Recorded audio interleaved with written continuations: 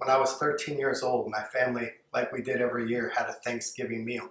And as we were getting ready to eat at halftime of the first game, as was our family tradition, I remember that our phone rang and my mother answered the phone.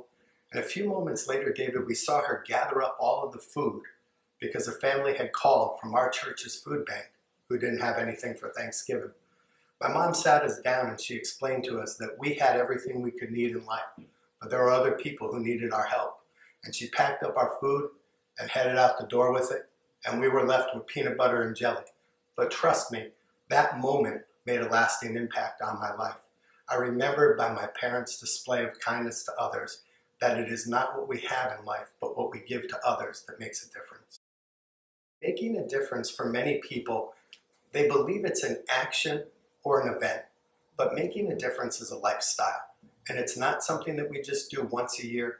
It's not something we just do once like the ALS Ice Bucket Challenge. It's something we do day after day, time after time, because the opportunity to make a difference in our community will never run out.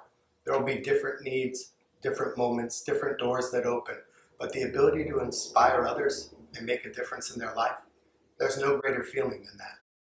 The greatest projects that I've had an opportunity to do, I've done with my son, my daughters, or my wife right by my side, and being able to pass that on to the next generation and being able to teach them that we don't do it based on convenience. We don't give based on abundance. We give based because it is who we are.